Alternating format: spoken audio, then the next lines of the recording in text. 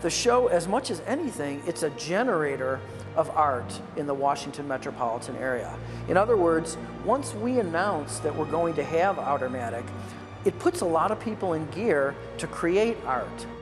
My work deals with the body in time and space, and that's what dance does, and that's how I'm trained as a dancer.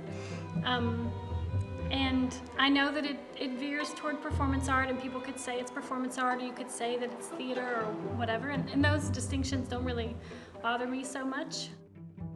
In a juried show, the only way you'll get to see that groundbreaking work is if that person, twofold. That person has to choose to apply for the show, and then the juror or the panel of jurors has to accept it.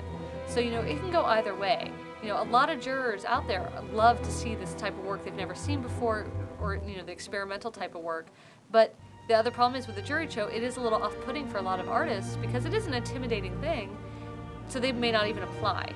Versus with an unjuried show, you don't have those restrictions. It's a lot less scary, I think, from the artist's standpoint to put yourself out there because you're not going to have to go through that first level of judgment. So I put a tattoo into somebody. I consider it an indelible mark, not a permanent mark. There are no permanent human beings. It's a measure of your mortality. It's a sigh, there you go, it's a sigh to the shortness of life that we mark ourselves. And that permanence is only as long as we're around. The image was constructed for one person and it will be with them until they are dust. I'm doing these other investigations through music and other visual arts to combine that with some other scientific things using EKGs. Because when you get conditioned by somebody, your heart starts beating at the same time as theirs.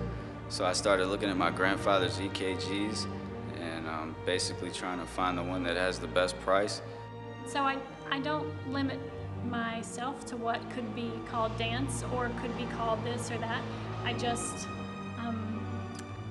work with the body and the ideas that I have and see what comes out. So it's not just a matter of showing art that's already been created and is sitting in someone's basement. A lot of artists start creating art.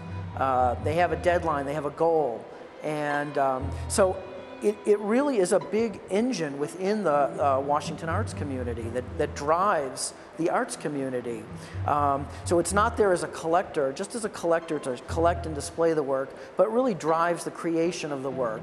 Again, they tend to use buildings that are kind of being built or not quite fully occupied, which is kind of a neat thing in itself, that they kind of, it's as if they're squatting inside like some urban skeleton. It's pretty cool.